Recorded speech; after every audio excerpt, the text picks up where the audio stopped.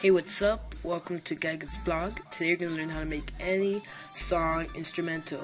And by any, I should add a disclaimer to that. Most songs will work for this, but there's some songs that might not work for it. So you're going to need a song. Pick whatever song you want. Please try to pick one that's not too complicated. Try to get one with more of a simple melody. So once you get your song, you're just going to go to File, Open, and import your song.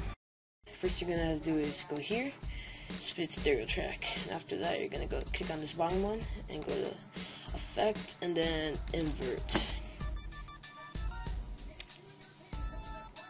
Once you've done that, you're gonna click on the top one and click on this little pointing down arrow, and you're gonna click on mono, and you're gonna do the same thing for down here.